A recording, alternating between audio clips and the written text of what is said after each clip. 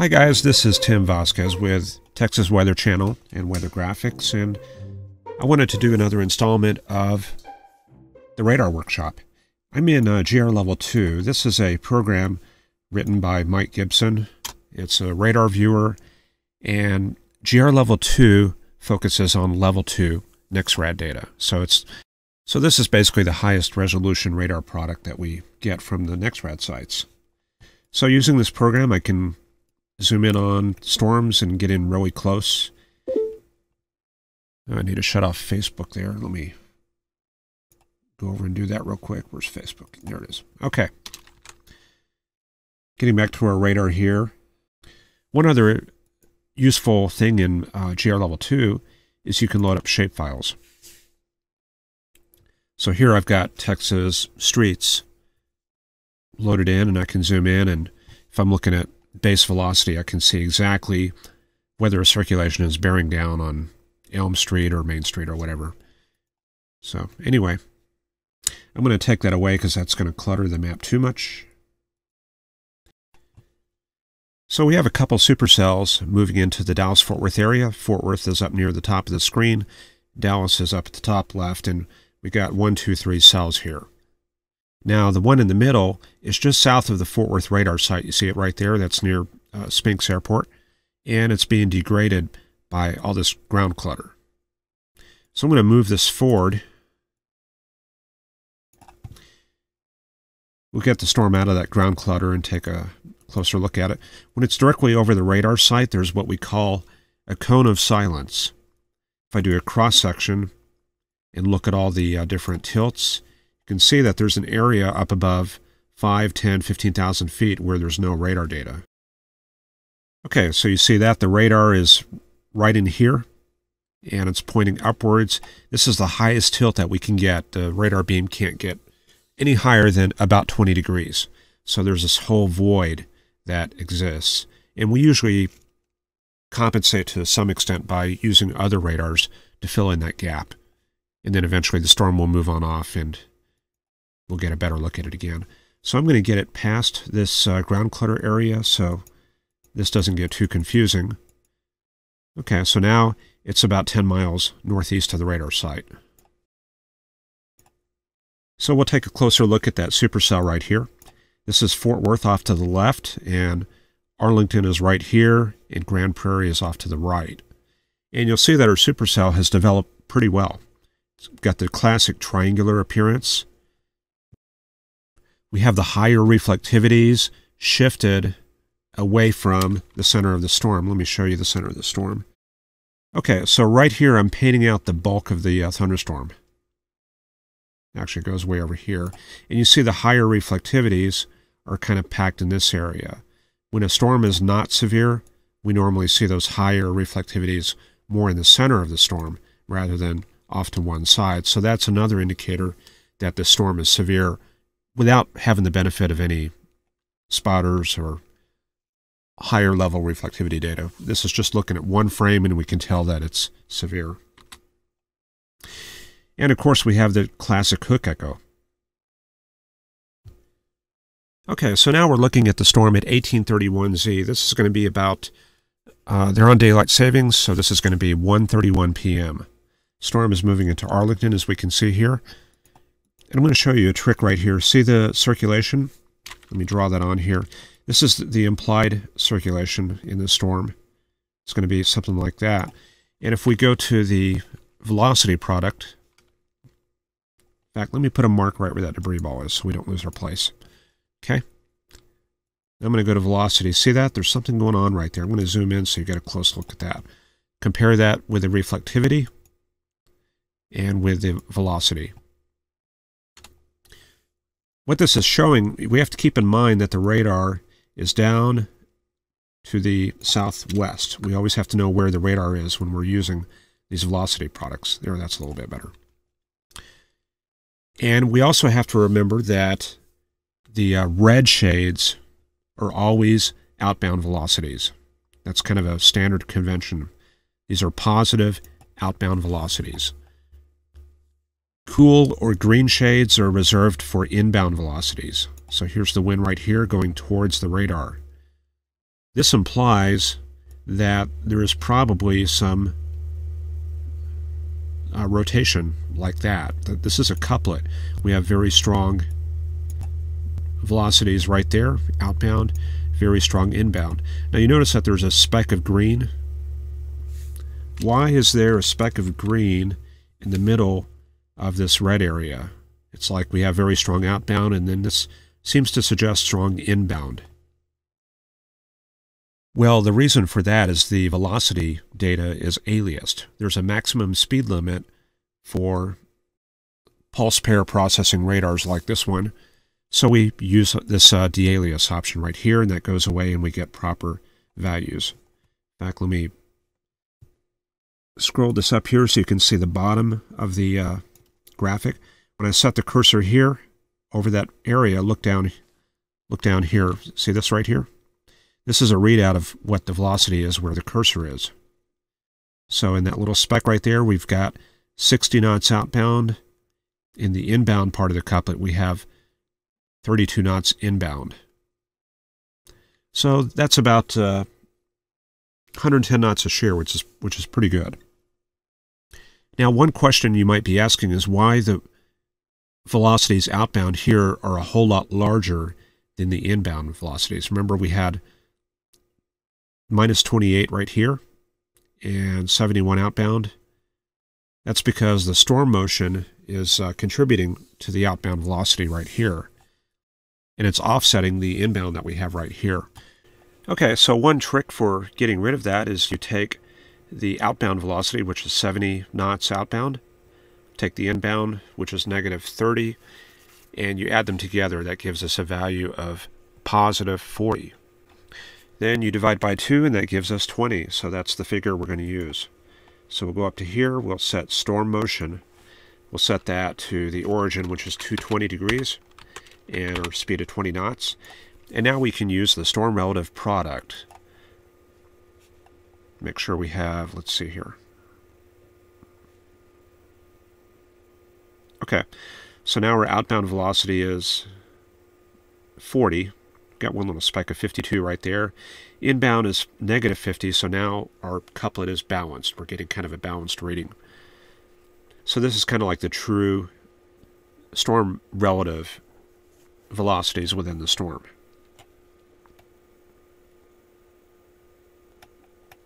Now, one thing I like to look at is the couplet size. I can do that by clicking on, let's see here. So I can do that by dropping a point right here, place marker there. Then I go to the other side and I look at the distance reading that I'm seeing at the bottom of the screen. So this area of high velocity here is about half a mile from the other part of the couplet. This is a pretty tight signature, and it tells me that we're probably looking at tornadic winds. When it's larger, like over 1 mile, I'm usually looking at a Mezzo Cyclone, especially when we're over about 1.5 miles to 2 miles. But in the worst of the severe storms like El Reno, those couplets will be averaging probably 2 miles in diameter. So it really depends on the storm. There's no rule of thumb, really. So we know we have about 100 knots of shear across half a mile. That's definitely in the tornadic range. So where's the tornado? I'm going to put it at the midpoint between this couplet right there. And I can go to base reflectivity, pretty much right in the center of that debris ball. And who's under the gun? I can go back to that GIS and show the shapefiles. And I'll zoom in on that. I'll go back to velocity right there. Actually, we can't see that too well, so I'll just go back to this for now. So this pretty much tells you right down to the block who's probably getting damaged.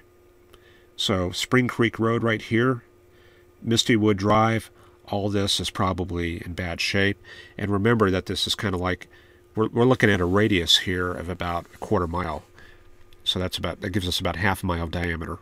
So this whole neighborhood right here was definitely in trouble that day. As far as what's causing this debris ball, well, when you have a tornado move through an area and pick up things like sheet metal, those are highly reflective, reflects a lot of backscatter back to the radar and shows up as high intensities. So we're talking things like nails, pieces of houses, ducting, that kind of stuff. That really gets in here and enhances the signature. And you can see it on spectrum width right here. This is a very underused product, and it's missing from a lot of weather websites. But I think that this is really elemental to tornado forecasting. And this is showing us a very high diversity of velocity in that debris ball. You have a whole bunch of different sizes of particles within that debris ball. You have like large pieces of sheet metal, small, I don't know, pieces of trash, that kind of thing. And they all move at very, very different speeds, as contrasted with rain, which is kind of like all moving a uniform velocity downward. So that gives us very high diversity right there, and that kind of confirms the radar appearance, the reflectivity appearance of that debris ball. So that, with the velocity and the spectrum width, all agree that there's a tornado on the ground right there. So when you see all that, you definitely want to get the warnings out. And you can go ahead and go to the higher tilts up to 1 degree. This is about 895 feet above sea level. Actually, I better check that. I'm not 100% sure how it's displayed in GR level 2. Go back to the radar site. Yeah, okay, that's above ground level, so AGL. So I'll go back here. Yeah, so this is 530 feet above ground level at 0.5. As we go higher, we can still see the debris ball. This is up at 1,200 feet. Go up higher, we're up at 1,400 feet. And we'll go to the higher tilts. As we go higher, we pick up the bounded weak echo region, which is in here. This is, let me draw a 3D graph here. See that right there? This is Beware, B-W-E-R. So this is the strong updraft that's streaming in, let me draw that, from the southeast, rising rapidly into the storm, and a lot of the precip is kind of delayed. It doesn't form until it's at higher levels here, so we end up with this kind of upward wedge that goes up into the storm. And then the precip cascades are over here, and there's some precip falling out right here too.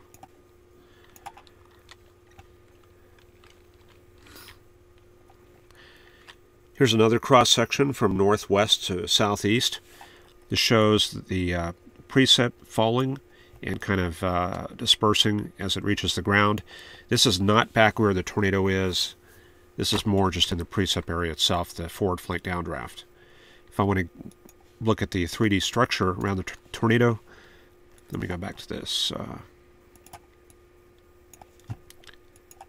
Yeah, we'll do a cross-section from north to south through the hook echo. See that right there? And you can see that what we have basically here is the precip falling out and getting swept into the Mezzo Cyclone. So most of this right here in the center is part of the hook echo itself.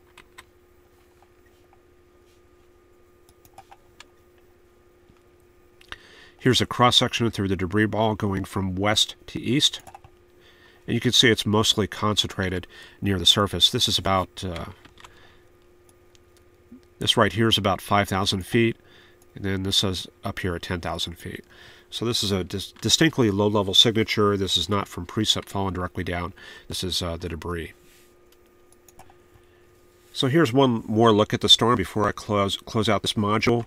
I'm going to draw a couple of the areas real quick. In the southern part of the storm, we have the Mezzo Cyclone area. See right there? Big Mezzo. I didn't talk about the Mezzo too much in this module. This broad scale circulation is basically the Mezzo, and the tighter circulation right there is the tornado itself. If I go up to higher tilts, I can probably pick up the Mezzo Cyclone a little bit better. Probably have to go up way up high. See that right there? This is up at about 8,000 feet. And you can see the circulation is kind of broadened out a little bit. From here to this part of the storm, That is about, what I have to do is set the marker and read that off at the bottom. So now we've widened out to about 3 miles. If we go up to higher tilts, it continues to broaden out. Let me go back to base velocity. Okay. The storm motion is a little bit higher up aloft, so what we have to do is increase the storm motion to like 50 knots or so. We'll do 50.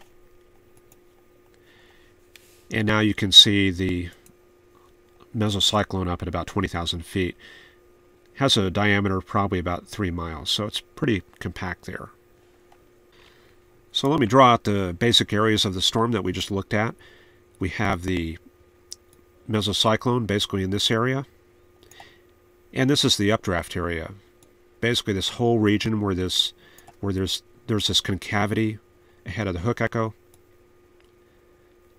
This is all updraft, and there's probably an updraft base basically in this area. Out to the north, forward flank downdraft in this area. And then off to the south, basically in this area, we're looking at the rear flank downdraft, kind of feeding into that backside of the storm. So remember aloft, we have the bounded weak echo region right here at, looks like Pantego. So I'm going to draw my cross-section through that and just show you that real quick. That shows us that bounded weak echo region.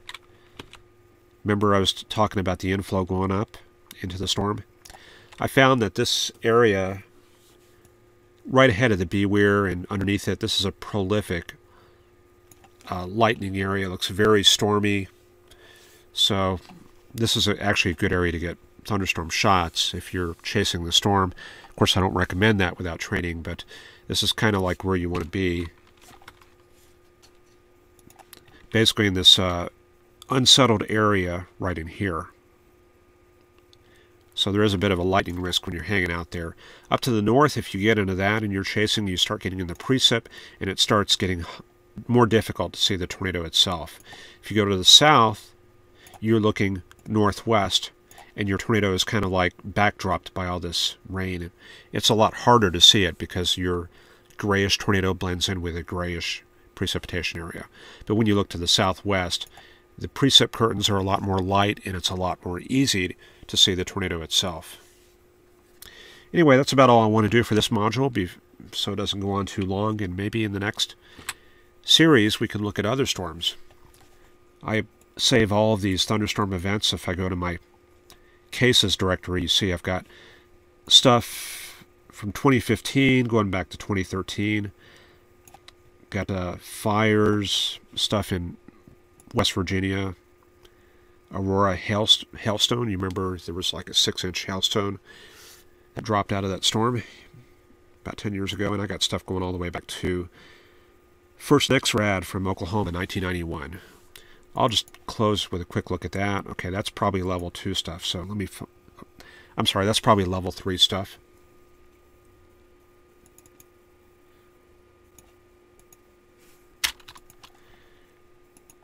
So some of the earliest level 2 stuff I have is Hurricane Andrew. You can see it right there. This is Minnesota. Yeah, Minnesota. This is Florida. So here we've got Fort Myers. Out here we've got Miami. And you can see that the resolution of this radar is a lot worse.